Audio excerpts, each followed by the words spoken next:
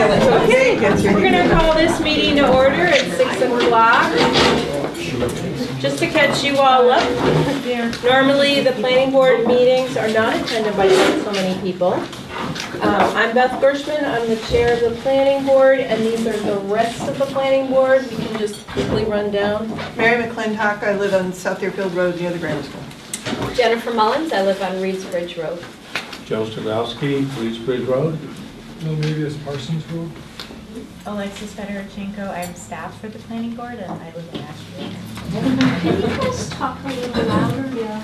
But I couldn't hear either of your names. Oh, Milmevius, M-O-E-V-I-U-S, Parsons Road. You're also welcome to come up closer. Yes. If you can't hear, if you're in the back row, there's seats right up here. So, let me reiterate, this is a regularly scheduled planning board meeting. This is not a public hearing. This is a planning board meeting in which we are deliberating the special permit application as submitted by Roaring Glen Farms. Anything more to say about that? We realized that it said in the recorder that this was a continuation of the public hearing. This is not a continuation of the public hearing. The public hearing was closed. We continued to accept written comments until today at 5 o'clock, which we received quite a lot of. Thank you all for submitting your comments. But what's going to be happening tonight is we're going to take up our regular order of business for a few agenda items, because we've got stuff to do on your behalf. And then we're going to be discussing the site plan review application. And we are going to be directing questions about that for clarification to Lisa and John. We're not here yet. There's going to be a point in time where we're going to be able to open up the floor to people who are here to ask new questions or to submit new comments on this. Does anybody have anything to add to that? Okay, so Just that there is some confusion. We are using Conway's bylaw, just for reference. The majority of the state voted for marijuana, and the majority of the people in Conway voted for marijuana, and with 2/3 of the people voted for this bylaw. And generally, in a democracy, the majority rules. So we're using the document that was presented to you at town meeting and was approved by the Attorney General, not the state bylaw. There are sections of the state bylaw that are not in our bylaw. We only address some of the areas that we thought were critical. So I know one of the areas is the separation from the Church of God. This document is slightly different than the state document, so be sure you're referring to this document rather than the state law. Can you ask questions? you can't ask questions yet. The only, just a quick question. Yeah, I guess we read the newspaper, but I thought I read on the website, our website, that this was a continuation of the public hearing. The word continuation of the public hearing might have come up because we had a previously scheduled public hearing on December 17th that we had to, because of the winter storm, we opened it. You were there? No, we opened it, we closed it, we continued it to December 19th. So that's where the word continuation should have appeared on our website, not as pertaining to our previous public hearing. So, we're working with a lot of information. We have received a lot of information about this application, people's thoughts about it, people's concerns about it. And we, again, as Joe said, we are discussing this piece by piece as a planning board, going through the bylaw, the Conway bylaw. You want to talk about that? I mean, basically, that is just like you don't go to the select board and ask them to come and inspect your restaurant. The Board of Health does that. The planning board has certain things that we do, and what we do is we review special permit applications, make decisions on special permit applications based on Conway's zoning bylaw. We're not regulating based on state law, we're based on Conway's zoning bylaw. So that's what we're going to focus on. And just wanted to be, clear about that. So there may be things that people have, I guess we can say, I guess I would say, people have brought up a number of issues that are not pertinent to our zoning bylaw and cannot be part of our deliberation nor are part of our making a decision. We can make a decision based on how the application relates to our bylaw. We can't make a decision based on other issues. For example, people have raised the issue of why isn't this considered agriculture and this just like farming. This is an issue that's been raised up. That's a state law thing that has nothing to do with our zoning bylaw. So we can't have an opinion.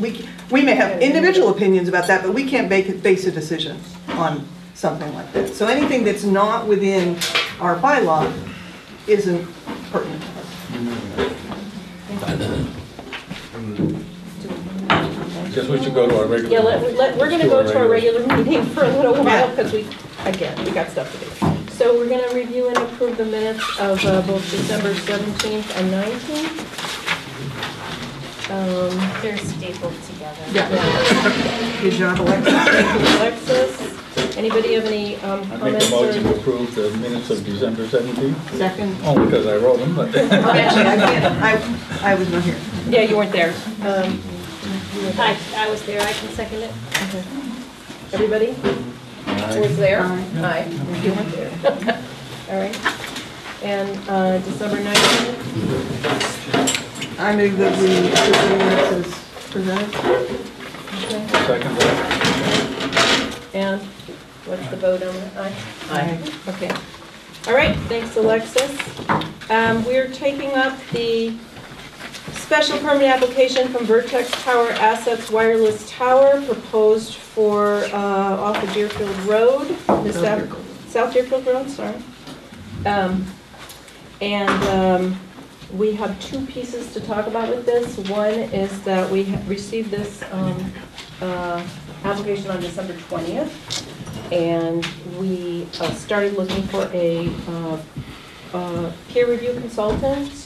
I followed up on a couple of different people. We got letters back from two of them. One is this guy, Walter Cooper. I spoke to him on the phone. He said that he is in the middle of moving to New York City, but he also lives in Pittsfield, and he was a little concerned that he might not have time to do this. He sent back a letter with a lot of details about what he do for the scope of work on the peer review, and he said he'd bill at an hourly rate of $125. If he had to appear as an expert witness, he'd bill at 2 times the standard rate. He'd ask us for reimbursement for authorized travel and living costs, postage, printing, just like that. And he did not give me a sense of how long this sort of thing would take. And then I heard back from Fred Goldstein, and he has already reviewed applications in New Hampshire for this organization, for this applicant, and also for Vermont. He said he typically takes about 15 hours, not to exceed 15 hours, and he would consult for $220 an hour. He was much less detailed than Walter Cooper, but he also didn't indicate. Mr. Cooper indicated he'd have like some time constraints. This guy, no time constraints. And does he have a resume, a CV, or some, or how did We you could- find out about it? I found out about him through the applicant. Just one other piece of information. I checked with the building commissioner, and he is okay with using a set of signed engineering drawings for the tower construction. Okay. So Okay. providing the applicant can provide those, we do not need a consultant for the structural integrity of the tower. No, we don't. The building commissioner will take care of that. So, so Mr. Cooper did say that often he does this work remotely. He doesn't usually have to be on site. So I have a sense of this. We need somebody. We need to decide. Both of these would be acceptable by the applicant. If you want, I could call the people he's worked for and ask them for more information. Do you want me to do that? Sure. Yeah. Okay, Get yeah, some you want a reference? Yeah. Okay. All right, I'll get references on these, but you have a sense of, we don't pay for this, the applicant pays for this. Yes. The town doesn't pay for this, the applicant. So, I mean, yes, I care how much you care. Right. Yeah, I mean, maybe just a reference from each A person. reference for each. He was quite upset by the $7,500, Yeah, and the initial, but that included structural analysis. You should be quite pleased with this. yeah, so either one we go with. So either one of them, I think, would be acceptable. All right, I'll get it. And then the next thing to do is to set a date for the special permit hearing. So they applied December 20th, we had the 65 days. We were thinking that rather than go, I'm thinking that this is, we're gonna be busy through January. The applicant can't come to February 6th meeting. So what if we set a special permit public hearing for February 13th, which is not our usual day, with a snow date of our usual day of the 20th? Does anybody have a conflict? Is that okay with everybody? No, it's fine. Okay, all right, let's do that. And was this supposed to be joint with ZBA, and do we need to ask Mark Silverman too? Do we need to ask Mark Does the Silverman? 13th work for Funny you? you mention that. Pardon me. Well, the only issue in terms of scheduling is we have to make sure all three of our members are available. All three? Utilities are here, I think. I don't know if John's here. John's not. So I put out a query to them, So we On the can tentatively say but the not 13th. any specific dates. So Okay. so if we're gonna have a joint hearing, we have to make sure we all can make it, otherwise it doesn't mean anything. We don't have a lot of flexibility. We should probably pick the date. Mhm. If it can't be a joint hearing, then so be it. Then we Okay. would have to schedule a separate hearing. Sure. I mean, we were just trying for a joint hearing just for like ease of Right, well, everybody. he had said that too. But there's still the balloon test and things like that, right? You're talking The about- balloon test has to be scheduled, but we're gonna address that with you, yeah? With Fran, when Fran is Okay. gonna come All right, and speak yeah. to that. The next meeting. Yes. Valentine's Day. So we'd have to schedule the balloon test, we have to advertise the balloon test. That's something that'd be great if it could be done, so, I mean, I don't know how long the balloon stays there, but that would be tantamount to a site visit. 4 hours it stays there. But it and they means take on the pictures. particular day that the zoning board needs to be able to see that also. They take a lot of photos They take a lot too. of photos. Yes, it's good to be able to Yeah. run around No, and if look it- at them. Well, so if you have a site visit, essentially that's what would amount to. Well, except that with the balloon test, it's gonna be not being at the site, it's gonna be being all around the site to see what the visibility, like, Right. what can you see of What it? can you Right. see? Again, something, if that can be coordinated, would be really important, I think.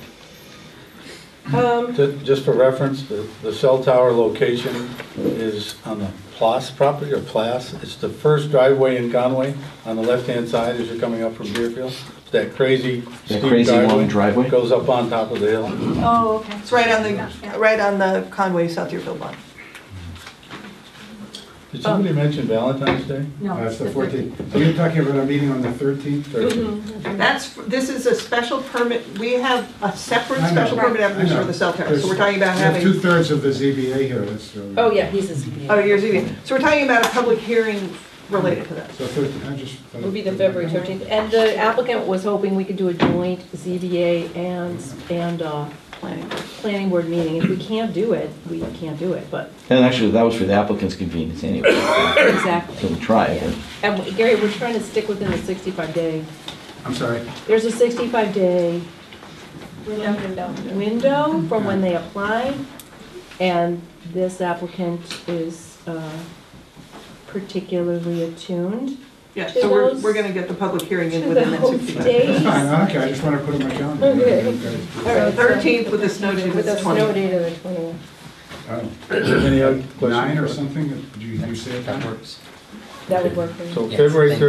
13th with a snow date of the 20th. 7 to 9 p.m. And what about the, Seven to- are we gonna try to probably do the if it goes balloon? that or long. we'll wait for 7 o'clock here. Here, Okay. you gotta reserve this. Oh. How soon before the 65 days are up is that?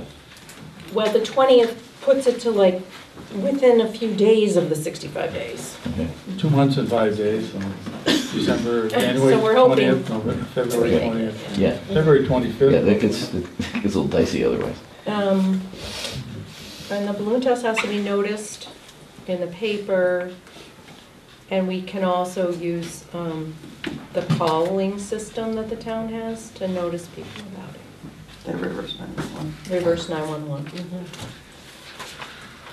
So that as many people as possible are aware of when it happened. Are we okay with all that then? You done with that? It looks like it's available. Okay, we have one more thing to take up that I want to get to before we start talking about the special permit application for Roaring Glen Farms, which is the annual report for spring town meeting. So one of the things we have to do is write an annual report. I'm sure everyone reads our annual report, don't you? Everyone reads it. Yeah. It's part of the town report before town meeting. Anyway, somebody has to do it.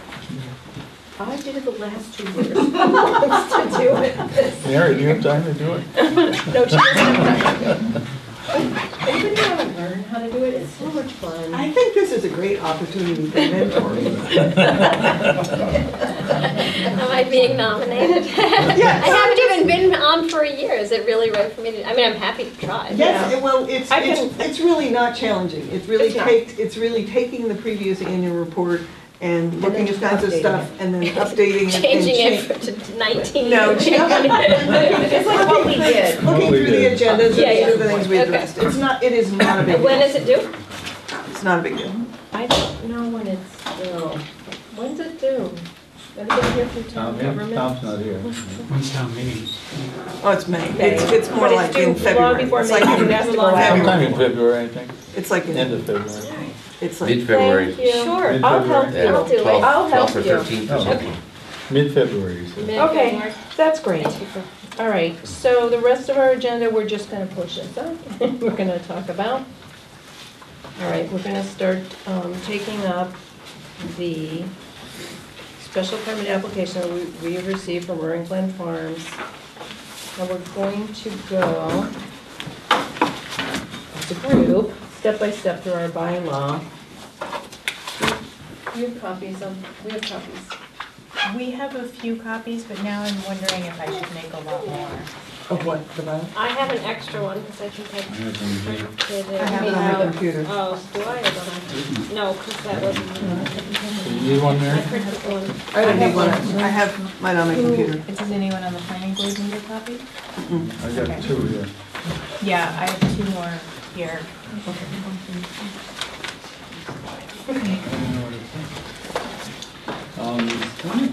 So, You want me to take the lead here? yeah, The first one is the special permit authority and site plan review. That is the planning board by our bylaw. There is a clause in there that allows us to waive strict compliance to requirements set forth in section 11.4 and 11.5, which is the area where most of you are concerned. 11.4B, the distance between any marijuana establishment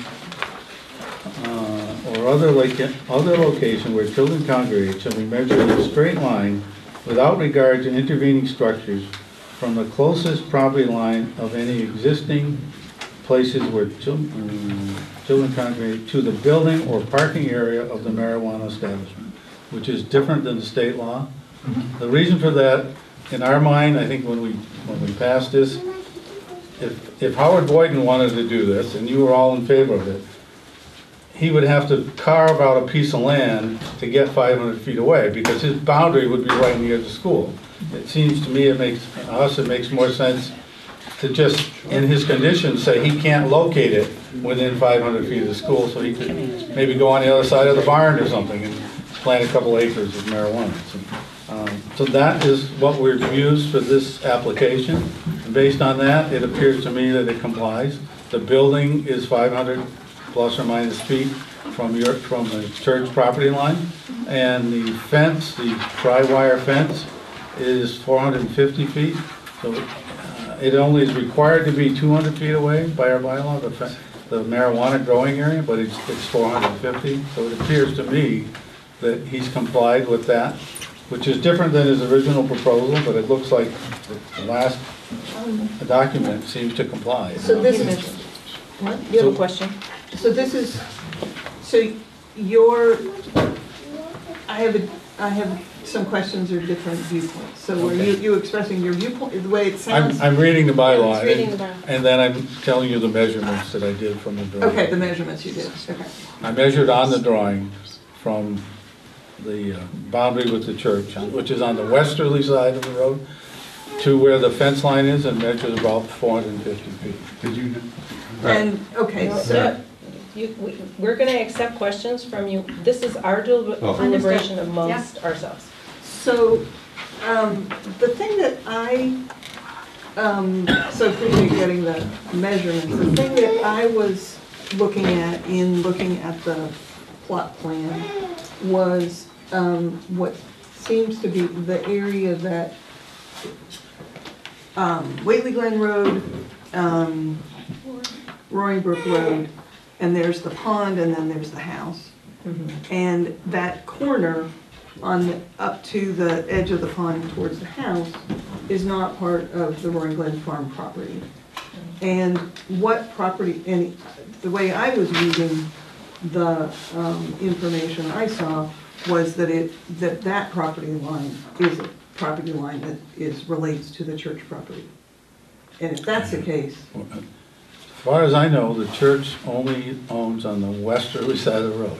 what Can you, okay, so we're going to ask you directly. Hello, Hi. how are you? Hey, how are you? So, we have we have a few questions about the property that the church owns. Right. Do we want to bring up the There's a deed on file with John Moore from 2016 that seems to imply that he bought the swimming pond parcel Right. from the church. Yeah, but that's not that parcel number 2. That's separate from that. So we had the right of way and easement from a parcel number 2 that we had the right of way to park anywhere in the area from the second entrance from Roaring Brook once you go into this area there.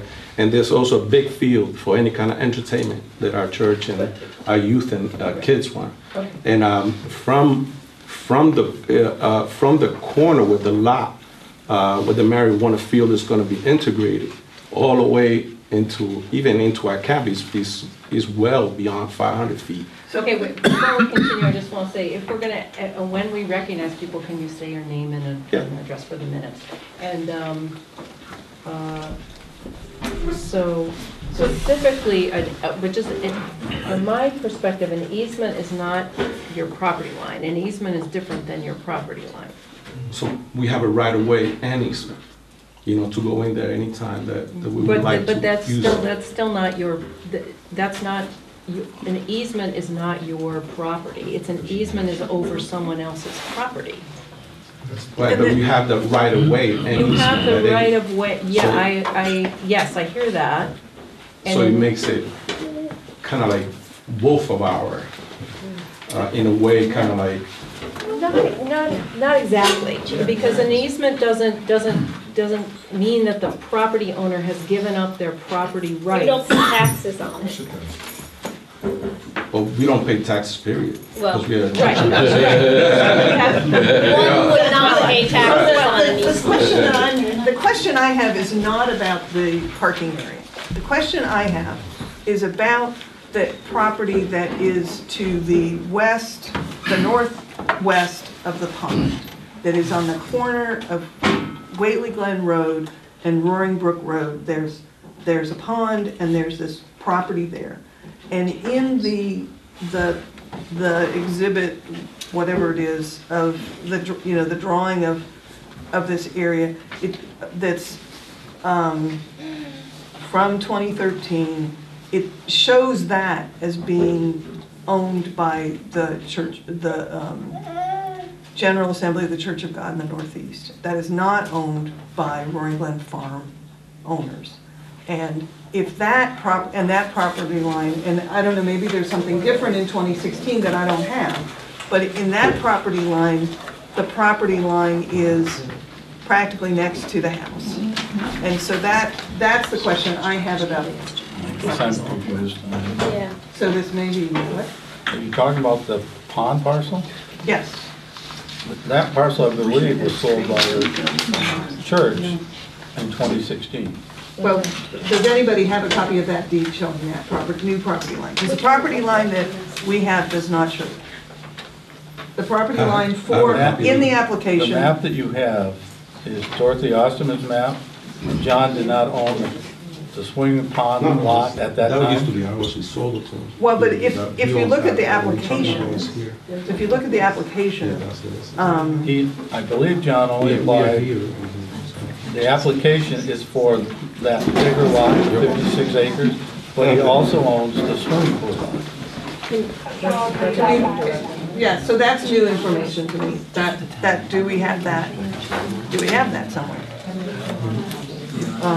Carlos, the reason we're concerned, you also have done a property transfer by donation to a group in Indiana, and it appears you transferred the parcel too. And so we're confused, did you? No, we just sold them the pond, the pond, that's it. No, The I pond. thought you owned the pond. I thought you sold the pond to John and Lisa. We're referencing in early December, there was a transfer of property from, we noticed in the paper, it was in the paper, a transfer of the property from the Church of God to an Indiana church? Anderson, Indiana is our overseer for Okay. the Churches of God. So in New England area, we have like 10 churches all around New England. But this is globally. We have like over 7,000 or 8,000 churches all over the So world. the property, this property in particular, regardless of the actual lines, they're now owned by someone other than The you New all? England Church of God Legion owns it now. And in part together with the Churches of God of Anderson, Indiana. They are our umbrella, mother church, like What we're trying to establish, it appears from my read that two people own the swimming parcel. You transferred it to the people in Indiana, and John and Lisa say they bought it in 2016. There can't be two owners for that parcel. you're getting two things mixed up. The pond is one thing, we sold them the pond, we didn't sell them the rights of the parcel that it goes into the parking lot from Roaring Brook Road into his property and all that in there into a softball field that is there. And right next to that, underneath there, there's a big field, and right next to that, that's where he wants to put his marijuana field. But Further down Roaring Brook it's, Road. yeah, it's away from the pond. It's a separate. That's Right, right, there's- right. Different. And that's place- Right. Right. So this is where our children are gonna be congregating and all that stuff, so this is part of that. It says it on your bylaws as well. So in my understanding of research, an easement on a piece of property runs with the deed. It doesn't matter who sells what to who, it's an easement that ran with the deed to the land, yes? Yes. Right. And again, in my understanding of research, it doesn't negate the property rights of the property owner. It gives you an how? We It's a believe, separate property, I'm we sorry. believe It's a it's, separate property right. we believe it's putting a burden on undue the burden on property. the Or we're trying property. to ascertain if it's putting a burden. On the When property owner. when that easement was issued, I don't believe the intent was to stop somebody from farming on that parcel. Can I make some quick suggestion? Why not ask town council? I mean, Well, we We're will. going to ask Right, town yeah. council. That's one of our We're questions. gonna, right. Yeah. So basically what we need to ask town council is we need to see what the actual property lines are and who owns them of that area that is at the corner of Whaley Glen Road and Roaring Brook Road, and that includes or doesn't include that pond. So we need to see that documentation. Because if it's owned by the church, then that puts the property line of the church closer to the proposed use area. And if it's not, then it doesn't. But that's in our ability to decide about, we have to decide, is the church, is the camp area a place that children congregate? We have to decide that. And we have to decide, if we do decide that, and then it needs to be 500 feet away from the marijuana establishment, then we have to know that information of like where those property lines are. So we So need, let's take that part up, the 500 feet part. I mean, the children congregating part. yeah, we could, yeah, so but anyway, starting the list to ask town Yeah. council. Yeah, we got it. That is, because that's where I started, like, what property line are we talking about? Yeah. And we can ask town council about easements and property lines, and does the easement, that area, qualify as quote-unquote the equivalent of a property line or not? Would you mind if we submitted something, I know the 5 o'clock limit, but something about that? Something about, If there's information that you have that's pertinent, that is, Well, I don't have it yet, but I could read the deed and we could hire somebody to look at it too and submit something. Well, that's what town council's gonna do. Yeah, we'll have to. He might, so there's actually two questions in my mind. Who owns the swimming parcel? And what to do with the easement? Right, yeah, those are the two. Questions, Those are the two. just on section B. Right, so we're still on section B. Those are two questions for section. So let's all of us talk about the question about whether this meets the criteria for having to be located within, nothing could be located within 500 feet of any existing public, parochial, or private school, kindergarten, state-approved daycare center, or other locations where children congregate. So let's talk about that a little bit ourselves. There's an example in the state guidelines. For instance, it says an ice cream parlor or ice cream stand is not a place where children congregate. It doesn't, so there's this line that has to be drawn in the sand. What defines children congregating? I've been saying we should use the word assemble, because assemble seems to have the connotation of some purpose, You assemble it's a stronger word than congregate. Congregate can be sort of spontaneous, whereas assemble seems to have more of a purpose. But nonetheless, we're struggling with, we asked them for information.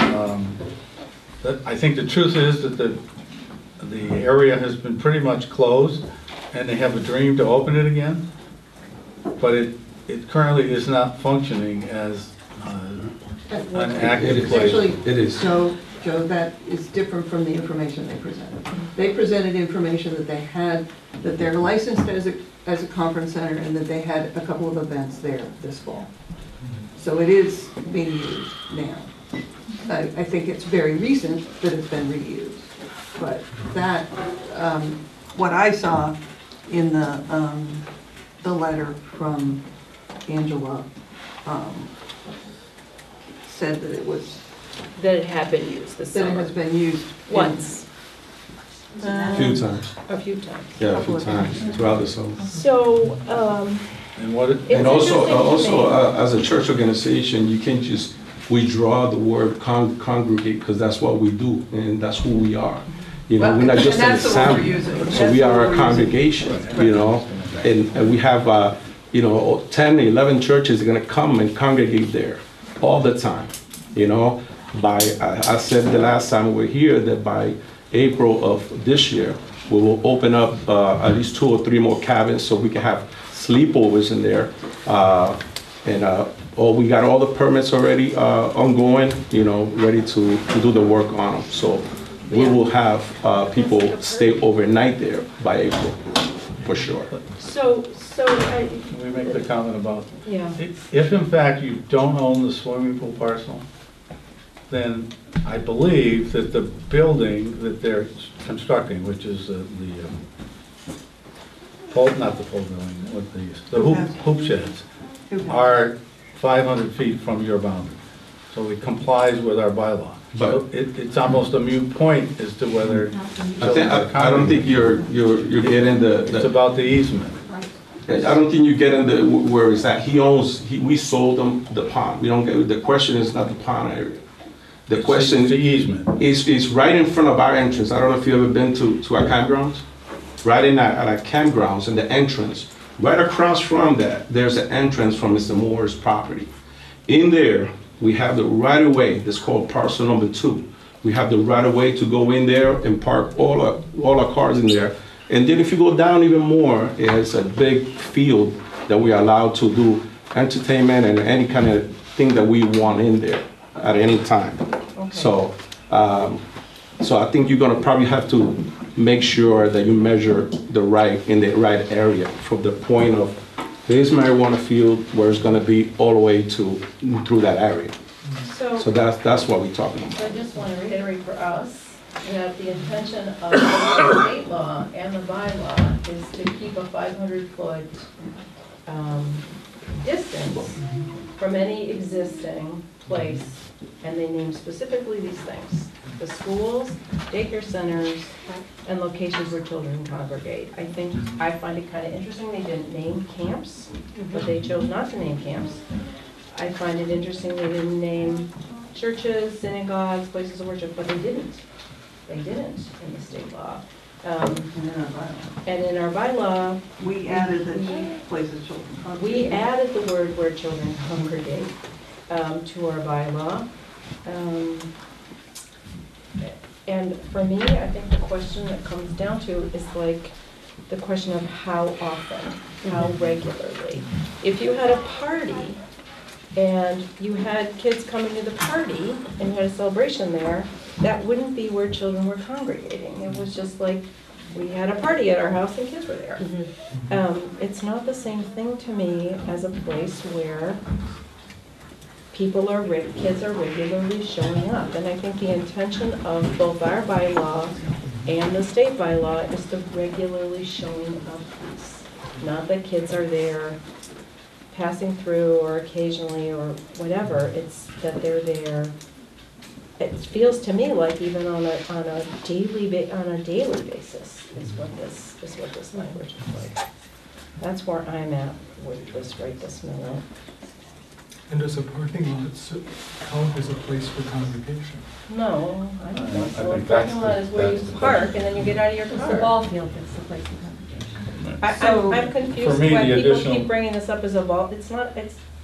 So, We're not we gonna need to discuss that get, right now. we need to get clarity about the easement question. We can't really say any more about And I just want to that. clarify, we're not just going to be there just once in a while. We are going to be open for business, and this is going to be our business. That we are going to be able to rent it out to anybody, any given time throughout the whole year. So you're going to see the people there all the time, not like it's been for the past few I wish years. you every success, I do. But what we're struggling with right now is this whole question of existing. Existing. And That's so, where we're at. and for me, with existing, I don't know if existing does existing mean a certain period of time? It seems like they have a license to be a conference center. Mhm. So if they, February vacation wanted to have like kids skiing time at the conference center, they could do that.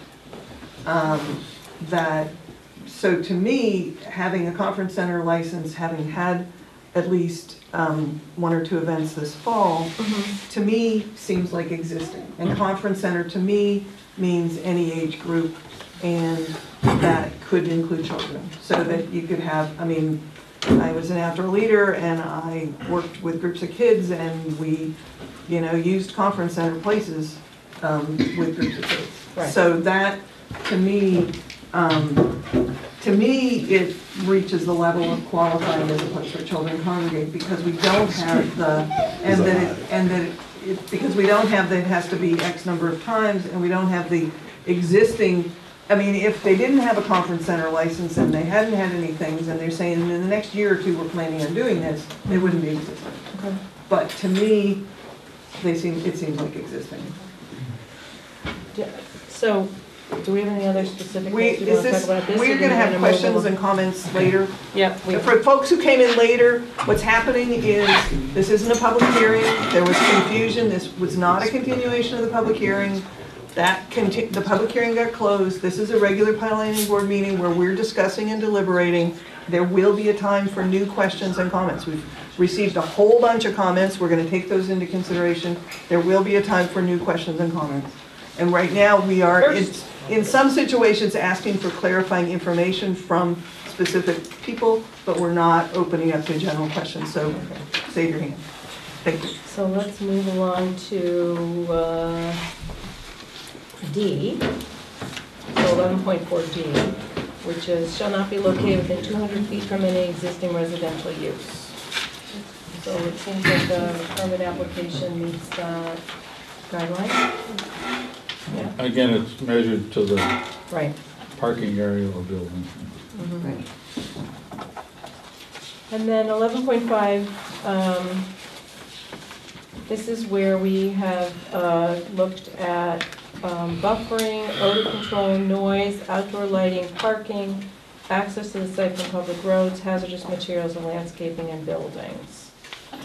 One of the questions that I had was in section C, about site screening, and in the application that there's, it says rear and side property line. I guess the front doesn't have to be. Whatever's rear and side. Right. Shall be screened from neighboring residential, educational, childcare, or recreational uses of properties. And lists possibilities of screening, which includes planting, and I think that in the application, they said that the existing trees and shrubs provide, it could be other appropriate screening, that they're adequate. So that's something that I think maybe in the site, that, if the intention of this is that it's not visible, then does it do the job? Does that current trees and stuff do the job? And I'm not sure about that, because I guess I have to look at it. Based on the drawing, there is a lot of trees, but I guess we'll get that clarified when we do the site visit. And then would we then have to write as an order of condition that those trees would have to stay there? Yes. Those trees would have to stay there or be replanted? Right. Yeah, that maintain that, right. You If have to we were gonna approve it, one of the conditions would have to be that the site screening would maintain. Because it's not like, right, and that would be true whether there was no site screening in the other point stuff. That would have to be this size, 5 feet at least, Or other appropriate. or other appropriate screening. Okay. All right. So that would be Anybody have any other thoughts on that? So you want to go on to lighting and security, or you want to go to back to? We skipped over A, dimensional requirements. Setback 25 feet. Setback 25 feet. So for outdoor, so lots of things, plus for outdoor cultivation, a minimum setback clearance from any property line of 25 feet shall be required. And that was met? That's met. We can check it. And B is met, parking and loading requirements are met. Lighting and security. Let's pick up lighting and security. I have some thoughts. Okay, let's hear them.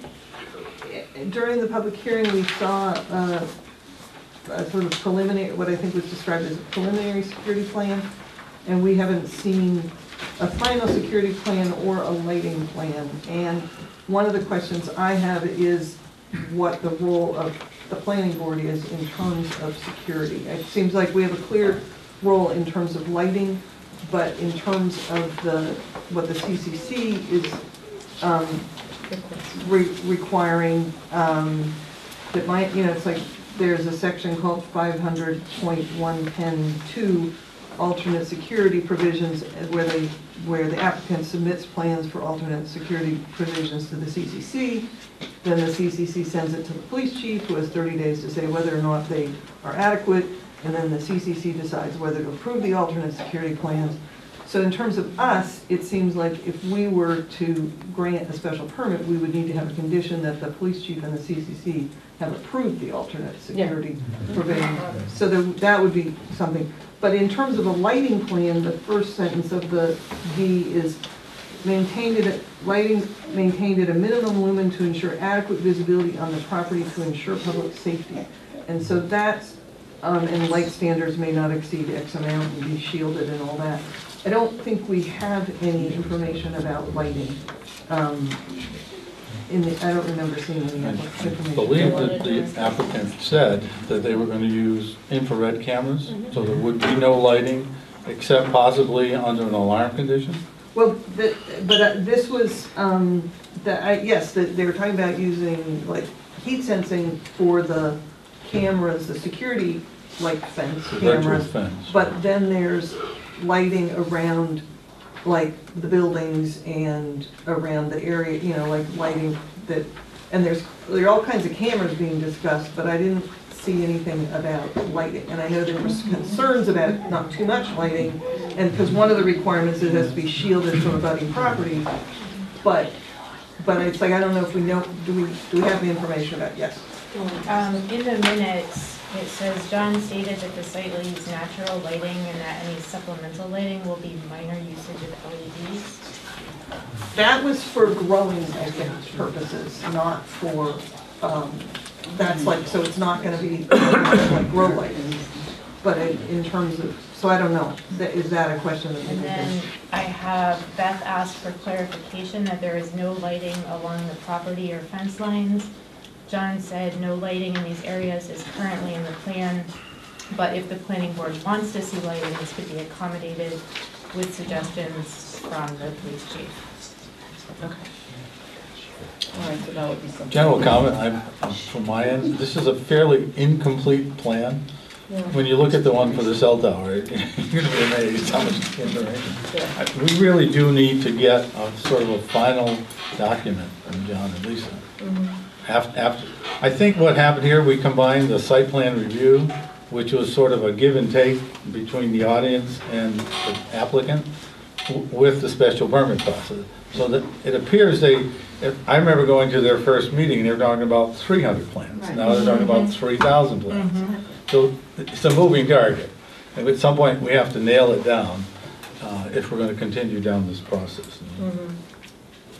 So I think And lighting is part of that, and getting security is part of that. well, I don't think we could write an order of conditions if we wanted to about the lighting, because I don't know what to say other than there's a virtual fence. We need a specification from John or from the security people as to what. Well, and around they're gonna put in. and there's the virtual fence is the like the heat sensing cameras, but, right, is there lighting around the buildings? What's the lighting plan around the buildings? I mean, I just think about the farm I worked on when I was 21, and there were lights around the barn, there were lights around the building, and, yeah, what kind of lights are those? You know, because if there's work that needs to be done in the dark, or if there's, you know, and it's just ensuring public safety. So that would be a question, is the lighting plan. Do we want to For the, and not just the sort of security. about this? So I'm going to actually ask John or Lisa a question at this moment to clarify for us. I'm wondering, is there a security plan narrative? I mean, what we had at the public hearing was, you know, a slide about the cameras and the fencing, but is there a narrative for the alternative security plan that you're going to be submitting to the state? We haven't gotten to that stage with the CCC yet. Okay. We understand that between the provisional license and the final license is when the CCC requires the security plan to be finalized. So, and in terms of the licensing, do you know where you are in this process in terms of the provisional licensing? No one does. process? No. No one does until 2 days before they have a public meeting. Okay, all right. That's it. So right now, your license has been accepted. Yeah, the application. The application has been accepted, I mean, the application has been accepted, but the next step hasn't been scheduled yet. No. Okay. We've been waiting about a year. Yeah. Is this the state level we're talking about? This is the Cannabis Control Commission who controls the licensing for this, And the security. and But what you're proposing is an alternate system, which has to be recommended by the police chief, is that correct? Just the tri-wire fencing, that's it. And the camera system? No, that's not alternate. That's part of their requirements. Okay, thank you. So when we would get, so this final plan that would be useful for us to have to be able to make our decisions with, won't be ready yet until, like, the final security plan or the, like, okay. Keep getting back to the old chicken and egg issue of what the town, when the town makes, when the planning board makes decisions and when the CCC makes decisions. Well. Okay, do we have any more questions about this from us? No? About lighting and security? Or you want to go back to where? I have one sort of related question. I think early on, you said you would have guards for like the 6 week going, is that out now, or is that, so there will be no guards, just the alarm system and the Just fence? 24/7 monitoring. And the alarm system goes, the notification goes to a private security company and then it goes to the state police? I think our security guy answered that. I'm not sure exactly what it is, how it works out. Okay. But it doesn't go here to the town. It doesn't go to dispatch, it goes to the state? Correct, Okay. correct. Yeah, we have to wait for them to respond. Okay. All right. Noise and odors. Noise and odors. We're going to take up this E, noise and odors. Is the Board of Health here? I understand the Board of Health has some jurisdiction on, Well, she Odors. was at the public hearing. Maria was here from the Board of Health and addressed the odor concern, which is very. Right, I mean, basically, any special permit would need to include conditions about mitigating odors. I mean, what our bylaw says is outdoor marijuana cultivators shall be required to mitigate odors through siting, use of low odor seed varieties and other odor reduction methods as practicable, and however that is compared to practical, I don't know. And that would need to be written in as a condition, I would think. in your plan, Why you would it have be more of a a condition of tractor? this? Why would the bylaw? No. I'm sorry, what? Something under the shed, under the roof. What? Labeled extractor. There's an extractor in the pole barn building? No, there's not. And that's on the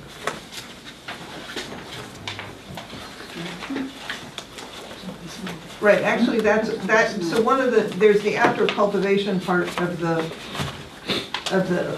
odor issues, and then there's the, whatever the processing, actually, that was a question I had about sort of what level of processing manufacturing is, so I have this, there's a pole barn, and there's storage, there's shipping containers in it, and inside that is like where the stuff happens that isn't growing out in the field. So what's happening in there? What kinds of processing, what is it, I don't know anything about this, what the way that when it goes from being in the field growing to where you're wholesaling it off to dispensaries. What's happening in those buildings? It's dried and packaged. So just dried and packaged, there's not other processing or manufacturing tinctures or stuff like that? Not in our plan, no. Okay. And is the drying done, I have this image of the tobacco barns and like the, things drying, how is the drying done? Is it, and I also have a fruit dehydrator. How does this kind of drying happen? It happens on racks. It's all taken down off of the stocks. It's not put up full. Mm-hmm. So it's all taken off the racks and put on screens. And then there's a blower system or just sits there and dries, and you trust that the humidity level of the air is good enough, or do you have to heat it up or do other things to make it sure that it's a certain dryness? Are we getting into intellectual property here? Are you trying to get the whole? What I'm trying to understand is I'm thinking about odors. and I'm thinking about odors, and I'm thinking about the buildings, and I'm thinking about what's the odor potential coming from those buildings, Right. and what's the method for dealing with those odor issues. There's the odor issues of the growing, Right. and then there's the odor issues of the processing. Right. So I don't care. I want to know, is it, because it seems to me if you take 3,000 plants out in a field and you bring the stuff in to a building, that it's more concentrated. So it seems like if there's this much odor out here, it's like concentrated into a smaller space. And so then is there odor control from those buildings? Yes. Okay. Filtration. Okay. Yeah. Okay. All right, so there's a filtering. So the something. building there'll be odor control related to the building. Correct. I had a question, since no question? Sorry, yes, Can we we're go going to to that? accept questions, new questions Yeah. at the end of our deliberation. I mean, we are asking specific questions ourselves of people in relation to your No own problem. thing. Thanks. John, on your plan, you have a 16 by 40 extraction, and there's a rectangular box. What is that? It's an extraction lab that we may use in the future, but that's what it's called. We're going to be processing in there, meaning trimming and packaging. So that's part of the drying. Goes from those drying containers over to that extraction lab, because it could be something we do in the future, but it's not in our plan now. And It's not in the plan. But it's on the plan. It's on the plan, but it's not in. Yeah. So All right, are we going to exclude that from the special permit, or do you want that included in the special permit? well, you asked us when we showed up in No, June to give phase you one and phase everything out two. for 5 years, Okay. Joe. So what I'm asking. So that's what we're giving you. Right, I understand that. That's what's on the picture. Right. And it's an extraction lab because that's what it's called from the manufacturer where it comes from. It has all of the safety features in it, which are fans, everything that's explosion proof, everything that could be used in the future. We're gonna sit people in there now at tables and package for us. So I have the spec for that building, for that lab. It's basically a container, 2 containers put together. So,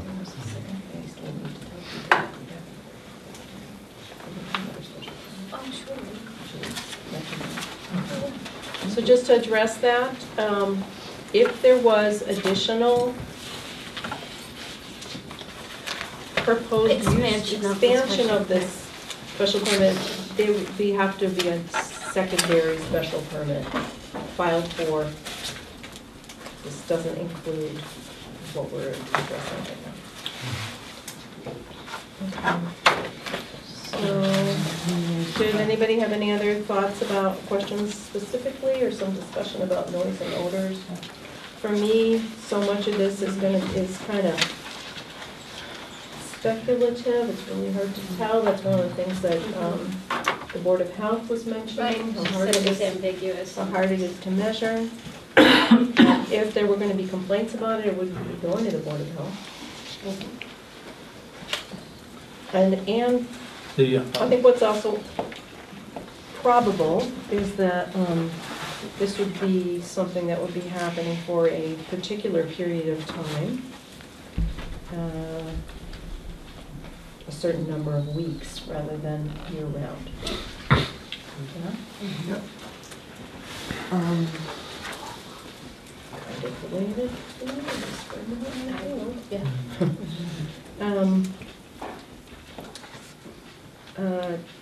Let's go on to F, hazardous materials. That was part of the question. So, at the public hearing, John and Lisa addressed this by saying that this is an organic farm, which is fantastic, that's great. However, to me, there are still chemicals, pesticides, fertilizers, and fuels used even in organic farming that are allowed under those state regs. So I'm just wondering about them being included, unless they have absolutely no intention of using anything. Is that? I'm gonna do it. So I'm going to actually ask you this. Do you have no intention of using any, even organically listed chemicals, pesticides, fungicides, fertilizers, or fuels? None will be stored on the site. None will be stored on the site. But Will they be used, put into the soil? but No. used, No, everything's in containers above ground. so, so just to clarify, so when you're growing these plants, you're not going to be using any materials other than water and soil on them? Sound a little skeptical. Anything that's OMRI, everything has to be OMRI certified. Right, right, but even if they are certified, I'm wondering if our bylaw isn't suggesting that they're certified or they're not certified. We are just calling for submission of a list Just a of submission of a list. what's gonna be used. Oh. So that's part of the need here for the plan. Yeah? Yeah, and I think, right, because It says used or stored. Used or stored. used or stored, and because, you know, we're, right, even if it's organic, if it's concentrated, it could be corrosive, or it could impact the water It's a supply, or it chemical could be still, right? whatever, so it's, Organic chemicals are chemicals. you It's know. gonna be it's- combustible. Yeah, and combustible, so it's useful, but that'll be useful for,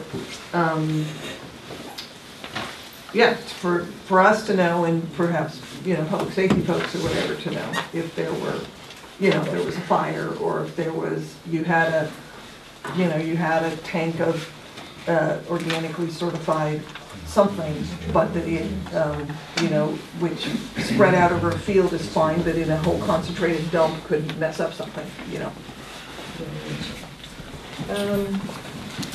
Anything on that? Anybody else have any thoughts on that? Okay, so G is driveways. Driveways is fine to me. Yeah, no, there's Yeah. a whole lot of traffic.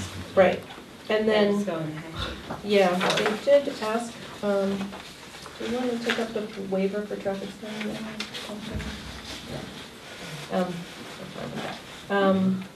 Signage, that seems fine too. So the buildings, the building should be consistent with the appearance of other buildings in Conway, not employing unusual color or building design. In other words, the idea was to resemble local agricultural buildings. It does seem to me that as submitted, these are resembling local agricultural buildings, because they are, in fact, agricultural. Any other thoughts on that? Any thoughts on that? I have a question on the 10,000 square feet. What is the area of the two hoop buildings? If you're 30 by 96 on the plan there, each. I think that'd be 28,880. Okay. 28,880 each. Each. Okay.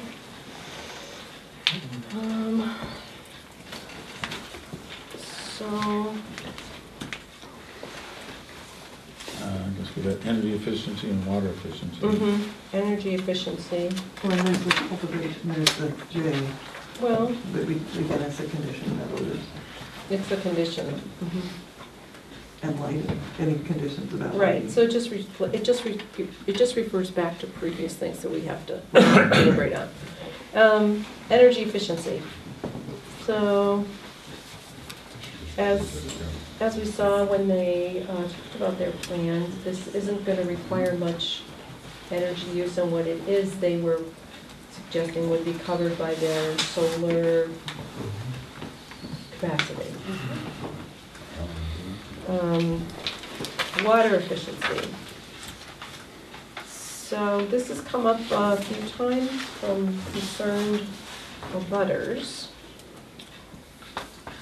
One of the questions I had is that, having that farm that I went on where the lights were, I was an irrigator of orange groves for a year, and there was drip irrigation, and there were sprinklers, and there were various kinds of irrigation. So I know you're gonna, hopefully it's gonna rain perfectly, and you're gonna have, you know, you would have it rained on, but what's the irrigation plan for, with a drought? Is it big sprinklers? Is it drip irrigation? Drip irrigation. So you'll have like 3,000 pots and each of them will have a little thing in them that's, As close to the soil as possible to stop any type of evaporation. okay. And so there'll be all kinds of tubing going between them. Would you be amendable to metering the water that you're gonna take from the new well? I cannot find any good data for outdoor growing in Massachusetts. I don't think any's been done, that's why there's not a lot of data, but it would be interesting to get some data. Make yours sort of a model farm. I could probably get Southfield Water District to put it in for you.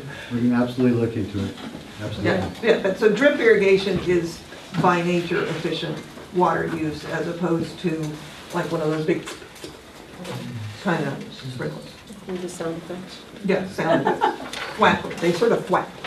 Rainbirds. Rainbirds. Spent a year with them, close and personal. I can clean them real quick. Okay, so that's water efficiency. I don't think we did this. And it's not applicable. In the applications, one of the things in the site plan review, I think there weren't, I think part of the completion of the Site plan. We're in is O now. once we have figure out the, well, actually, it doesn't matter about the property line, but I guess basically the distances between the proposed establishment and all existing uses within 1,000 feet of the property lines, and that there was some general pictures with, you know, the measurements like with the aerial photo, but I don't remember seeing a plan that shows, you know, the measurements out to the other units. So what we're talking about is O in our bylaw for the last line, which says the site plan shall show the distances between the proposed marijuana establishment and all existing uses within 1,000 feet of the property lines of the proposed establishment. So I think what Mary's asking is that she's not sure that we have this as complete yet. Yeah, I mean, there's an aerial photo with distance from certain things in it, but not like a plan that shows, you know, like here's the property and here's, say, 1,500 feet out and here's the 1,000 feet out, all that, you know what I mean? Right. You'd like a circumference, is that what you'd like to see with everything Well, or inside just, that? yeah, I mean, it's more, yeah, so if the property line, I mean, I'm thinking of a map essentially, or a plan that shows the property lines and then measuring out 1,000 feet around all the property lines, and then what all happens in those 1,000 feet. And did the bylaws say, I'm sorry, did it say 1,000 feet from our property line or 1,000 feet from the structures and 1,000 feet parking? Of the property lines of the proposed establishment. Just that we need a plan of what's happening in those. So the site plan has to just show us everything that's going on within 1,000 feet from all of your borders. Of the property. Okay. Not of like where you're doing, not the building, but the property. Right, not the property. The proposed marijuana. So let's just brought it down, okay. Okay, so we good with that? So we'll move on to P, which is change in license or owner. What we're doing here is mimicking the state law, I believe. And putting the same conditions on. So I guess we need to know who the legal owners and applicants are, and are there any other parties involved in this? Other than the two of you? No. We have our application. And additionally, so then that goes right into Q, which is change of ownership. A special permit shall lapse upon any transfer of ownership or legal interest of more than 10% or changing contractual interest in the subject premises or property. So that seems like if... How does that get documented? How does that get documented? Doesn't an LLC have to have more than 2 people, or can you just have a treasurer and a secretary? No, That's a corporation. not for an LLC. How does that get documented? So John and Lisa fulfill the requirements for an LLC? Actually, they don't even have to be members. They're just managers. You don't know who the members are. We Well, know the who state the law license says and owner are. if there's a change in ownership. I know that, Or legal interest. but Okay, what does that mean? well, we'll. I was asking again- you, you're the lawyer. No, we're not asking him. No, wait, council, town That's town council. Is that a council. question to ask town council? If a Add that change to of the town 10% council of list. membership would change, would be, Yeah, we'll- would cover that. You could ask town council that. We will. Next piece of this is, well, the host community agreement, that's not up to us, that's up to the select board, which already happened. Is there anything more? Yes. The special permit will expire. The special permit will expire. No, we said 5 years, you asked me about changing. I did ask you if this was. In our bylaw, we put 5 years, but that was because I think the host agreement is To typically. run with the host agreement. That was So the bylaw was written as 5 years of the special permit To match, because so- to match the host community, the community host agreement. But, does it have to? Yeah, that's my question. We have to waive our. We have to that. waive our We have to own waive it. Okay, all right. Do we have any other additional questions or clarifying questions to ask of anybody? No? Do we want to, okay, it's 7:15, I want to open up. Sure, yeah. Okay. So, we're going to not get to the rest of our agenda tonight, but we are going to open up the floor now for 15 minutes for people in the audience to ask specific questions. I would prefer that they be new questions than what was raised in the public hearing. And Mike Kirkalonis here is modeling how to do this. Raise your hand, and the chair will say, please, we're recognizing you. So when you talk, can you state your name and address for the record? Mike Bertolone, Bournemouth Road. Thank you. First, I'd like to say just how disappointed I am with the town of Conway and their communication. I live on that road. Not that I'm opposed to this at all. But I've signed up on the website 4 times. Today would be the 4th time to get notices about what's going on in town meetings. And I didn't even know about this meeting, the previous meeting that they had. So I think that kind of, I know there's 5 households in my area that would have loved to have gone, not to oppose it or be in favor of it or oppose it, but to know that it's there. So I came tonight to learn about what the project is. This is the first time I've ever seen them or met them. But listening, I have some concerns. I sent an email at the very beginning of this to Tom, our town administrator. Has anybody ever brought up how close it is to the camp? And I didn't know that they had sold the land that's around the pond. But I would like for you, Joe, to read that our bylaw, what it states. Is there a distance from where kids congregate? Yes, To the 500 building? feet from where children are. 500 feet. I can tell you that I grew up in town, as most of you know. That pond used to be loaded with kids. That field used to be used for softball. There was volleyball nets set up there at one point in time. My father was a police officer, and we used to have to go there all the time for incidents. It's nothing major, just stupid stuff, but it was used then. It sounds like it's being used a little bit now. So whether there's an easement or not, if our bylaw says where children congregate, and I didn't know this until I came to this meeting, where children congregate and they plan on using it in the future, it's been used in the past, could be used in the future.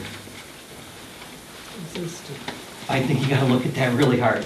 We are looking. We are. It's one of our areas. I think that's, I'm not opposed to somebody doing whatever they want to do on their property in general. I'm not one of those kinds of people. You have the right to do it, then do it. And if he meets our bylaws, then he has the right to do it by our town bylaws.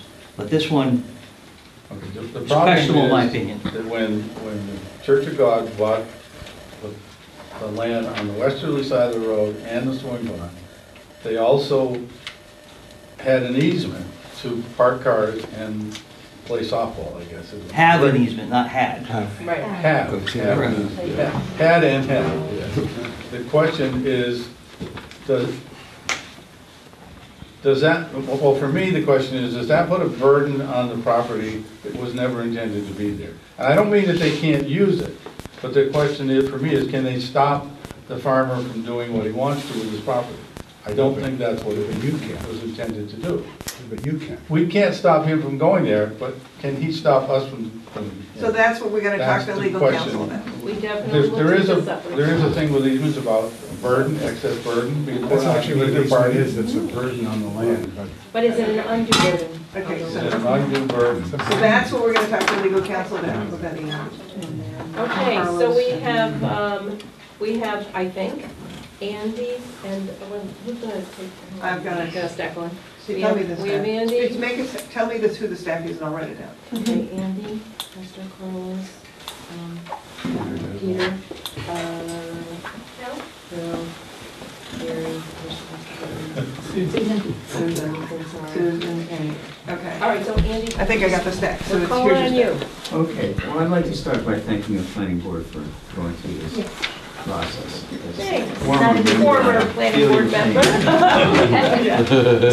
You know, Can you stand up, Andy? oh, sure, sorry, Andy Jaffe, Academy Road. So I'd like to start by saying, I think it's incredibly lame of the applicant to leave when a lot of these questions pertain directly to him. They're not required to stay.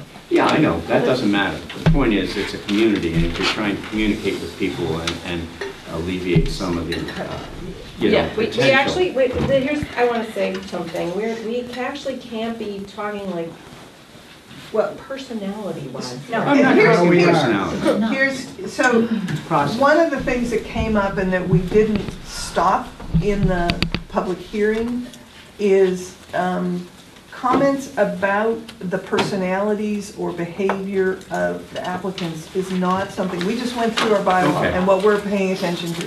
So we're not interested, and we've heard, we have Okay. a stack of information that really we can't use in our deliberations. So if you have concerns Okay. about the, if you have concerns This is about the important. neighborhood, if you have concerns about the neighborhood, if you have concerns about relationships within the neighborhood, I really, it's like what I said about, you don't go to the select board and ask them to inspect your restaurant. You don't come to the planning board and talk to us about concerns in the neighborhood. If, you know, talk to the chief of police, talk to the select board, talk to the Cannabis Control Commission. Talk to That's the enough. applicant. Talk to the applicant. Can I make, Yes. just ask, let me ask my question. Yes. Yeah. I know you guys like to talk, but I just wanted to talk. Yeah. So, I wanted to say, is there any record, and this is what I would have asked if he had stayed, is there any record of him having talked to Carlos or being aware of the nature of the easement when he bought the property? That's a pretty simple question. Did he know about that easement? Did he know what it entailed? Has he talked to Carlos? Because that's about community relations, and that's what'll make it on the flyer night. Well, That's all I have to say. okay, You have I an think. order. Pastor Carlos is Pastor next. Carlos is next. You know, I have a few concerns. First of all, in relate to the relationship with Mr. Moore, I think it becomes public safety. Why do I say that? Because, you know, Mr. Moore for the past year and a half has been very, I'll say it because this is my feeling, very hostile in regards to me and many other neighbors. And not only towards me, but also to the people that I'm trying to hire so they could come and restore the camp. So why do I say this? Because right now he's being hostile, and there's not a multi-million-dollar, cannabis farm right now. So I imagine if that gets approved, I think the hostility is going to be even greater towards us or anybody around there, and even us that we have the right of way in the easement. I don't know about you, but I don't want my children and the children going to be there knowing that there's electric fences in there. A ball gets hit somewhere, they got to go and fetch it, or they got to go around and get close to these things, and they get electrocuted or they get shot or anything like that. So it becomes a public safety, to us and in that regards. And we are very concerned, not just me, but, our whole board and the whole district, so. We have And the whole received room. a number of comments from people who are concerned about these issues. And we're taking them seriously. They're not within our jurisdiction as a planning board when we're applying the bylaw to this decision. The people for whom this is a concern, that the jurisdiction is James. the police, our local police, the state police, the select board, sorry Bob, and Phil, the select board, as our town governing body, and the Cannabis Control Commission, who has not yet issued a license for this operation. To address Carlos's issue, now, they're proposing an alternate security system. We could tell them not to do that, and they would be putting up a 6-foot-high fence. Is that what you're saying, instead of, we thought this was more complimentary. These 3 wires are probably not going to be visible. No, You're saying it's I'm creating a just safety saying, hazard. why go to the trouble and putting our neighbors and ourselves through that, you know, instead of. Well, I'm saying the standard solution is a 6-foot barbed wire, not a barbed wire. No, it just obeying the law. It just obeying the law to try to stay there. We don't have a problem, like the gentleman said, if he wants to, you know, grow whatever he wants to grow, but there has to be obedient to the law as well, and that protects us that don't care about those kind of things. You know, so we. Okay, so Peter is next. I have a Name and address. Did you put my name? 'Cause I Yeah, wanna we'll be on the put list. your, are you Lucy? Yeah. First, are there, Who you are.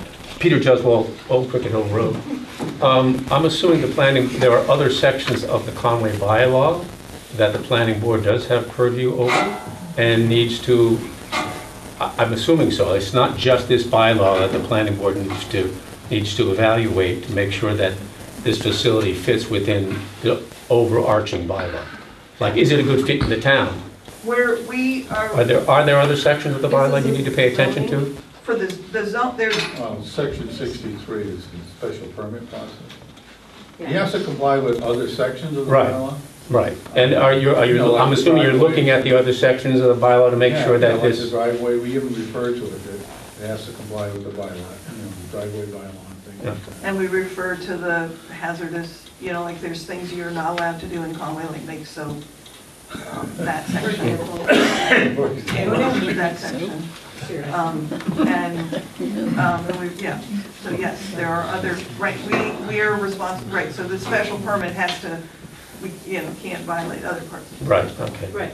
And then just Beth, to get back to your comment about what congregate means, I don't think it says anywhere that you must congregate 5 days a week. No. It's your subjective definition of congregate when you say it has to be going on an ongoing basis. I'm assuming the same way as when I heard when you say, well, the odor's only going to happen a few times. So you can't have, you can't have it both ways. That's a mischaracterization of what I said. Okay. But one of the things that we're deliberating is about that, and About the meaning, the definition of this Children part congregating. of the children congregating. right. And what we spoke about earlier was that a lot of this particular part of our bylaw is very close to the state. It's pretty much virtually Other word than for the word distance, what the state law is, Except for the other. except for the, Other places children congregate. yeah, except for that. Which could be a mistake, but a really good one. What'd you say? It could be a mistake, but it could be a really good one, Could be a too. mistake. It was, this part, we wrote this bylaw, the zoning by, the planning board wrote this bylaw. And we looked at the state law and we said, well, children congregate in other places than schools and whatever. And so that's why but we didn't come up with like a laundry list of all the possible places. We came up with that term and now we get to reap the benefits of that and figure out what does that mean. I do know that in my thinking about this, when we wrote it, it was not like casual. Again, the thing I mentioned, which is you have a party at your house and children come. That is not included in my mind, it was not included in my mind, that was where children congregate. Children happen to be You there. need to let people ask their questions, Yeah. because you've limited the time for questions. Okay, Phil is next. All right. Who's next? Phil's next. Phil's next. So, Phil Cantor, 12 River Street. So I just wanted to address a couple of the points that you were deliberating on. The one was, Mary, I thought that I heard you sort of define a dichotomy between security being the state and lighting being the planning board or the town. But I don't. My only point was that the state regulations sort of talk about the purpose of lighting is strictly just for surveillance purposes. Right. The 500.110K. Right. And so that's the purpose of it. So if they're not, so just consider that the state sort of talked about the purpose for the lighting, Right. that you don't have to ad hoc that. The other thing was that your odor conversation or deliberations, the state, our bylaw sort of begins with the except for outdoor cultivation. Right. So there's allowed to be, for outdoor cultivation, you can have an odor at We the property recognize that. limit. So other than those minor points of clarification, I've been impressed with your deliberations and your thoughtfulness and your Gary's collegiality. So thanks. Gary's Fenton. Gary's next. I'm next. Should I stand up? Or? Sure. Do whatever you do. Gary Fenton, Roaring Brook Road, Conway. We thank you very much. I know this is hard. I've been on boards, and it's difficult, especially interpreting statutes or rules. Your bylaw, our bylaw says that your purpose is to protect public health, safety, general welfare. So Read the rest of the sentence. that's different from personality. The fact that someone has a bad personality, I don't think that's their problem, or like they just don't have good neighbors or whatever. But we're not talking personality. You've gotten in our statements that we submitted, that have been submitted, and the petitions that you got this afternoon, and I know you haven't had a chance to look at them. We're not talking about personality, we're talking about fear. We're talking about a treatment of people that affects their health, safety, and general welfare. And I think you can look at that section. It's in our bylaws. And number two, 3,000, this started at 300. You have the power to say, no, that wasn't what was intended. This town did not intend to have a manufacturing facility on a quiet residential rural town. And I don't think anyone here thought when they even voted for it, and maybe everyone here might have voted for it, but they didn't anticipate that with a 12,000 square foot addition going up. So this isn't what was intended, and this is way beyond the scope of what, and that's why everybody's here, by the way. So, thank you. What size have kept you all home? 300 plants in a... What kept us all home, What would have kept you all I'll just answer quickly. I didn't even know about this until a week ago, the day I came here. I understand that. No one notified me. I mean, as someone else said here, we didn't get notice. You'd think it's just about abutters. This isn't just about abutters. For crying out loud, this affects the whole town, not just the whole Roaring Brook, but everybody. We all use Whately Glen. We all ride. We use those trails. It's all Can I us. respond to that? Sure.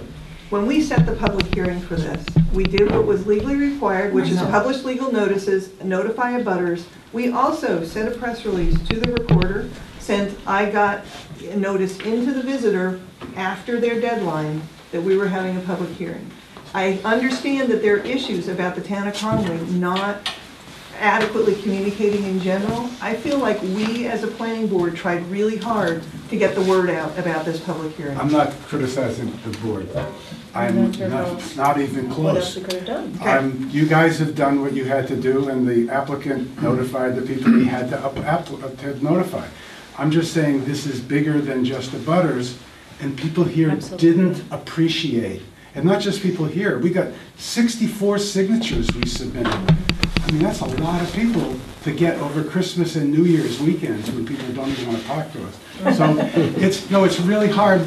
I know it's hard for you, but it's hard for us. And it isn't easy. And when we find something out, and then it's start hearing about what you're gonna read about. Well, what's harder for me is you passed the bylaw that said you wanted marijuana, and now it sounds like we're saying we don't want it. Well, no, That's not what we're saying. Susan is next, I'm gonna actually go back to the bylaw, okay, because I think there's a section of the bylaw that you didn't actually review in any detail. I'm Susan Sutton, by the way, I'm married to this guy, and I live on Orange Brook with him. And we just had our 50th wedding anniversary party on Saturday night, and we had a great time. But in the middle of all that, we were still trying to work on this. Okay, so I'd like you to look at 11.1, okay? All right.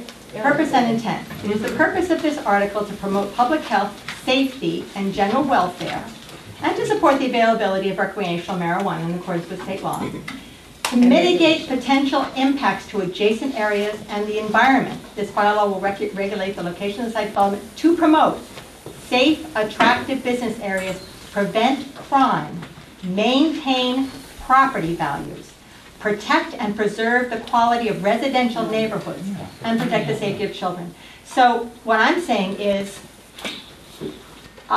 if you start with the crime, I'm not saying that he himself is a criminal. You know, let's put that piece aside. But a place like that, there is ample evidence that criminals go to that place to try to steal the property. Their plants are worth millions of dollars.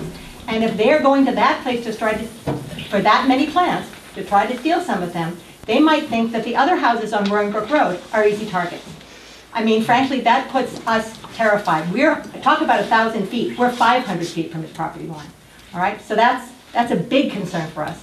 The other concern is property value. I mean, in Colorado, where they have had marijuana farms for a long time, homeowners who live live close to growing areas, the property values go down. Not true. Because the statewide Not they true. go up. Goes up. I have articles. No, statewide they go up. But the homes that live close to the farm go down. Anyway, so I have. This is information that we've received in comments already. Okay, good. Thank you for that. And so just one other thing, and that is also that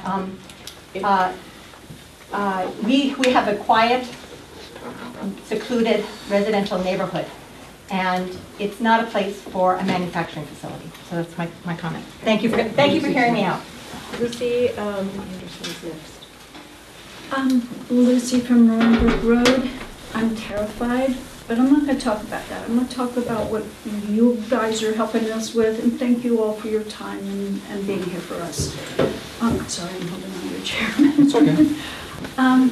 I am the house that is the closest to their farm, except for David, who is only very rarely there in the camp right before Carlos's big camp.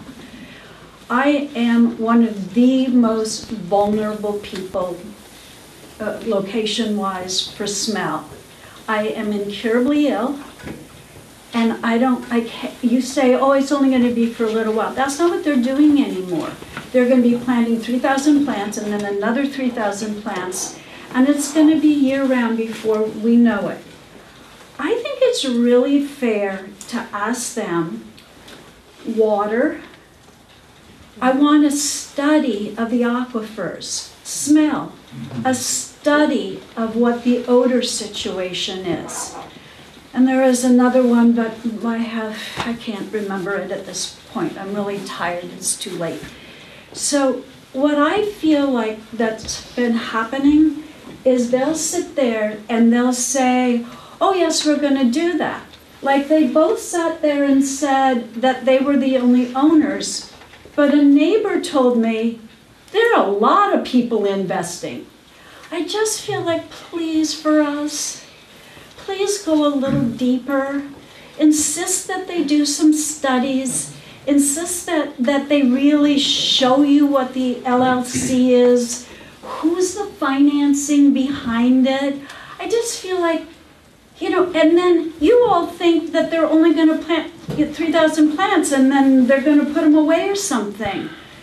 That's not what I've been hearing at all. Our officer is standing there today because Kenny's concerned. I've spoken to him numerous times. There are numerous people here who are terrified of retribution. I also ask that you even though you only have this one set, and I'm also very concerned, like our water and our air, all that stuff, but also consider that we're the people who live there, we're the people who go by, we're the people who have to live with all of that. Why don't we put it at the home of one of these people who really, really want this? Why not? There are people who speak up. Select board people. They so badly want this. Put it at their house. He's going to make $3 million. The town supposedly, even according to Moore, is going to make about $50,000, all of which is going to not go to really us. We're not going to get a better school out of that. So please think deeply. I just ask you, please consider, require them to make studies.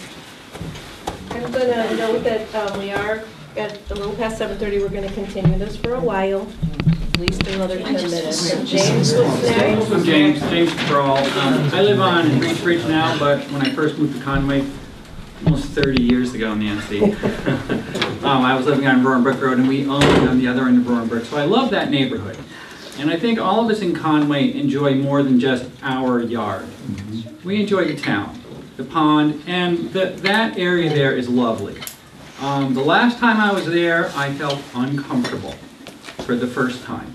There was a threatening German Shepherd, and there was a presence there that I had not felt in Conway before, and I can't tell you, I mean, we shouldn't have to feel like that in our own town. And I can only imagine how it's going to be when there is $3 million laying there in a pile that this guy's going to want to protect and other people are going to get.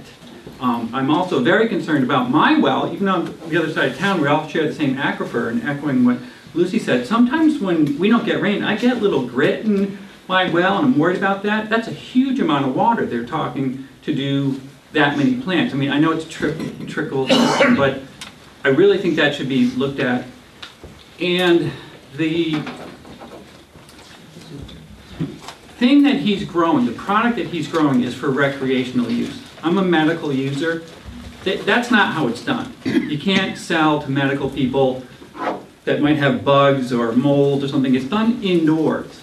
And so I would suggest that as an alternative, he should do an indoor system, which eliminates a lot of these other issues, can be locked down, and is not going to impact the neighborhood in the same way. It'd be more of an investment for him too. I believe Sue is next. And then David, I'm just reading a note that I sent to the planning board. I am in no way opposed to having cannabis grown or sold or used in Conway. For the most part, I've been unaware of the controversy over the proposed marijuana farm on Roaring Brook Road until the past 10 days. Last weekend, I was at a 10-person dinner party where others were discussing the neighbors' petitions, urging that the owner's request to establish such a farm be denied. 3 of the 10, so there was just a general conversation. 3 of the 10 guests present, all lifelong or long-term, decades-long residents of Conway, none of whom lives on Roaring Brook Road, said they were physically afraid of the owner and the proposed establishment and feared retribution if they were to state their opposition publicly or sign the petitions. I was just amazed. I mean, I couldn't believe that feeling in terms of solid, thoughtful people would be around. To hear that the owner of the proposed project has over many years instilled fear of mayhem in his Roaring Brook neighbors, and apparently now many others I hear, would seem reason enough to deny his petition.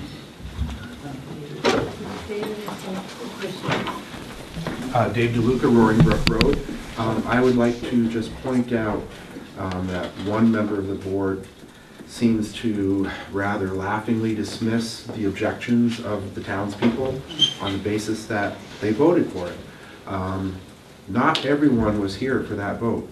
We're new to Conway, and my wife and I never voted for this, and we are directly affected because we live on Roaring Brook. I didn't, I don't believe I was laughing, but I was trying to make the statement that everybody. Broad smile. Some days it's hard to get up, you know. Everybody wanted marijuana. They didn't know what they were voting for. They got conned by big business, and now they're not happy with it.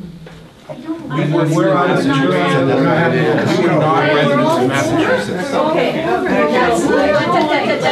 Hold on, hold Back on. to Who reality, is- which is we're dealing with state law. We are dealing with state law, right? This is. I'm simply a statewide pointing out law. that not everyone affected voted to legalize pot in Massachusetts. So why don't you just protect us really well, make these studies happen, can I ask help you us. Yeah, Yes, this just next- a quick one, because Yes. you mentioned What's that. your name? Samantha Fabian, I'm on Roaring Road. You said the Cannabis Commission, he doesn't have, or he has to get the license. Cannabis Control How does this Commission. work? If he cannot get that license, is it done? Like, if they do not give him that Can't license? do it without a license from the So Cannabis really, Commission. if we all band together and we go to the Cannabis Commission, but You do have a threshold responsibility to protect our neighborhood and our property values and our safety. So, and I understand that you take that seriously, but I wanted to be sure that you look at 11.1 in addition to looking at all the others. It's not personality, it is It's not safety. personality. It's Safety is So- safe. We're terrified. So thank you for that. Thank you for taking it seriously. Yeah. To your point, yes. Yeah, no, to operate a marijuana establishment in Massachusetts, you have to have a license from the state, you have to have a host community agreement from the host community, and you have to follow any laws of the town. So if the town has zoning bylaws related to it, then you have to follow whatever the zoning bylaws say. So we're dealing with the town zoning bylaws part of it. There's a whole other process of the licensing related to the state, and the host community agreement has already been arranged with the select board. That's already been done. and then one of the people that also signed one of the petitions brought up to me something about it being commercial. Does that, I really don't know, I'm not really educated. Does that have anything to do with, no, because it's a pot farm, it's being called a farm? I'm not- Well, one of the things about marijuana that is different from growing other plants in this state is that marijuana is not considered agriculture. Cultivating marijuana is not considered agriculture. If this was for the purposes of zoning, so if he was proposing 3,000 basil plants, Or hemp. or hemp plants, there would not be requirements, then they're exempt from various zoning things and various laws because it's agriculture. But marijuana, even though it looks a lot like a plant growing, is not considered agriculture. And so and in terms of commercial, I mean, in terms of the rest of our bylaw, you could, I mean, if somebody wanted to put a business there that was you could put a huge building and manufacture something there, and our bylaw, our zoning bylaw, as it relates to businesses in the rural residential agricultural area, zone, is that we can't have more than 15 employees on site at a given time, nor more than 50 customers on site at a given time. We have no limit on size of buildings, we have no limits of other things. We have tried to bring zoning bylaws to the town to say, hey, do we want to do some limiting of that? And have not been able to yet, are still looking at the potential, but there's nothing, there are specific limits of size related to this bylaw, but in general, if you wanted to put a, cotton candy manufacturing plant with a 30,000-foot building on that property, and you fit all the other, and you didn't have more than 15, it was all done by robots, and you didn't have more than 15 people making cotton candy, you could do that. It smells too much. Well, without the smell. Right. Okay, let's take a few more questions and then we're going to close. Thank you very much. Yeah. Can I say something? Yes, but Okay. please state your name and address. I'm Catherine McCall. I live on South Deerfield Road. I'm married to Walter. So this is personality related. I don't trust that Moore is going to follow his own plan. So my question is, who is in charge of making sure that he is in fact not using chemicals that he's not supposed to, is not using more water, the noise level of what it's supposed to, who is in charge of making sure that he does that? You guys. And if he's not doing it, what happens? Those zoning violations are complaint based. I assume there could be conditions.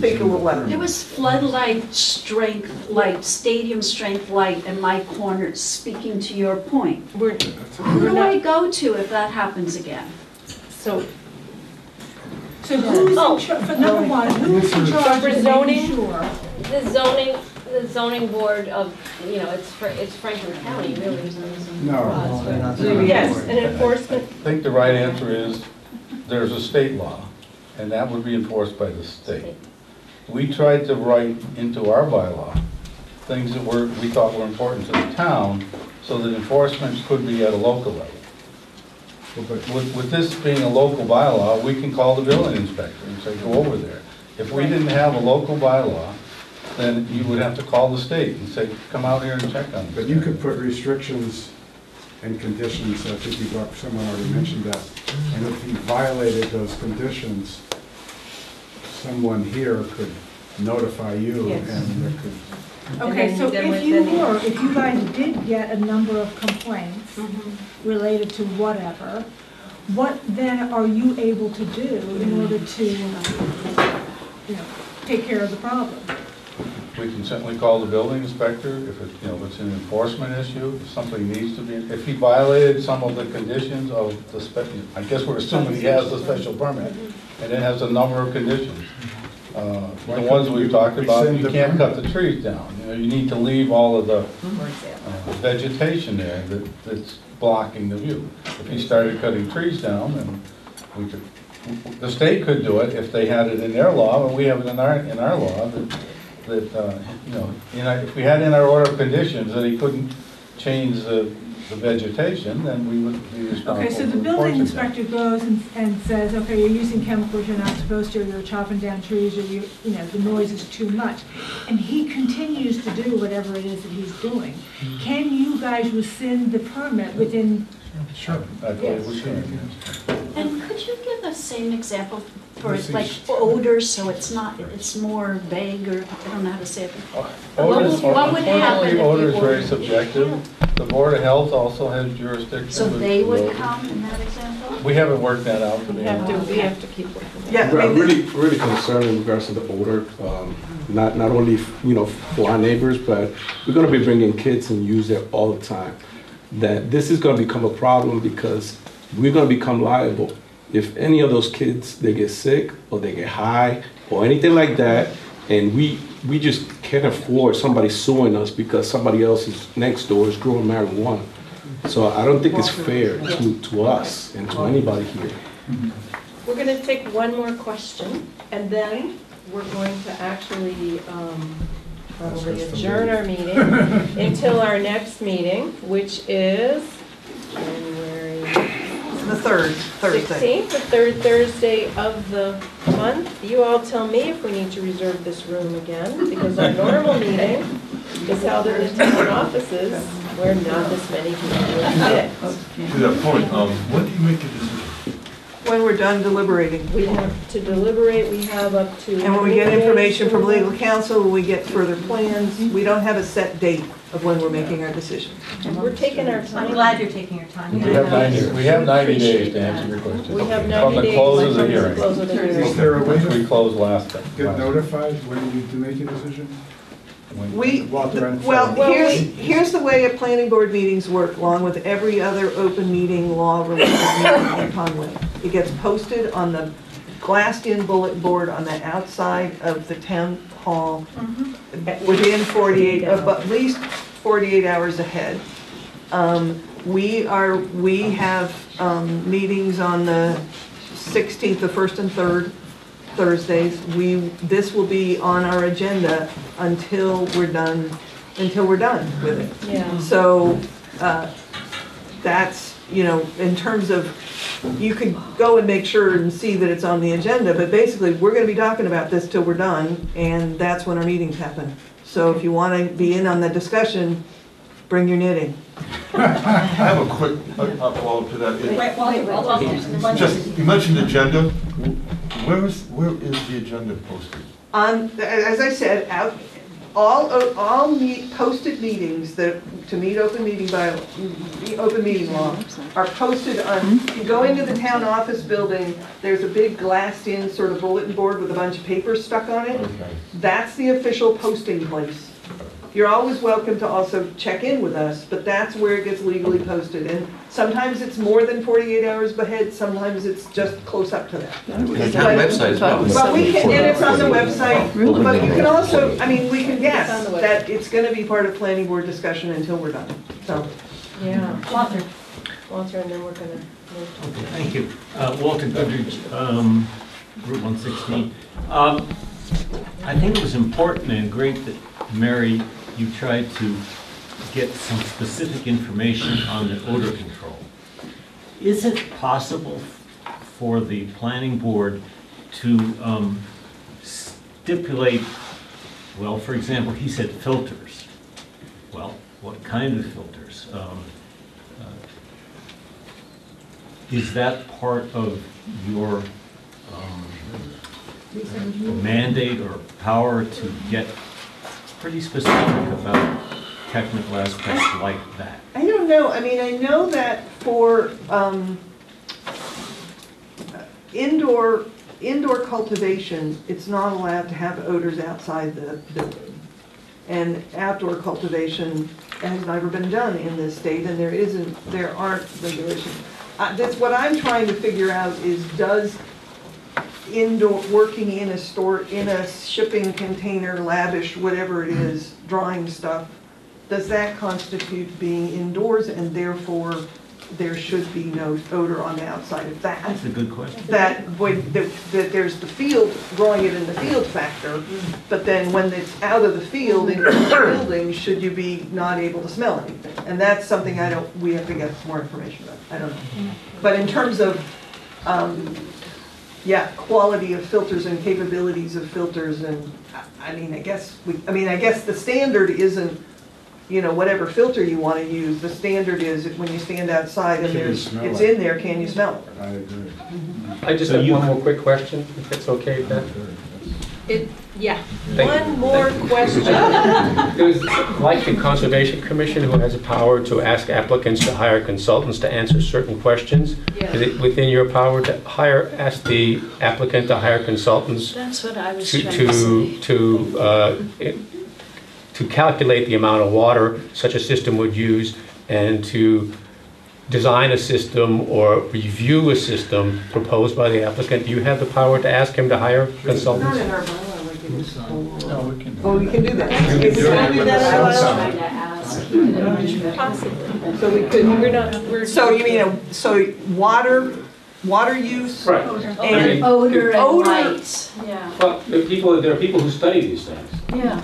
How can That's you make what I them do was it trying to with the current ask. We bylaw? study the aquifer, we can make them hire We actually somebody. voted chapter 53 G1/2, which allows us to collect fees from people and use them to hire consultants. They pay for it.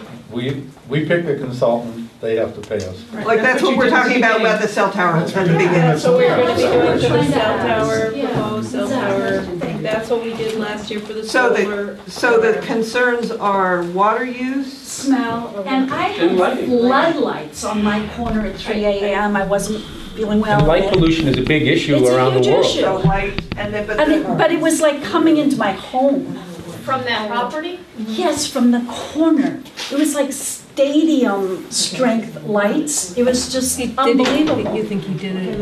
I have no idea. There was a car. I watched it for about 10 minutes, and then there was a car that came by. Okay, so we've heard a lot of concerns. Thank you very much. Thank you very much. It's a very, very hard job. We're gonna, yes, and, we are elected officials, if people want to talk to us about running for this office.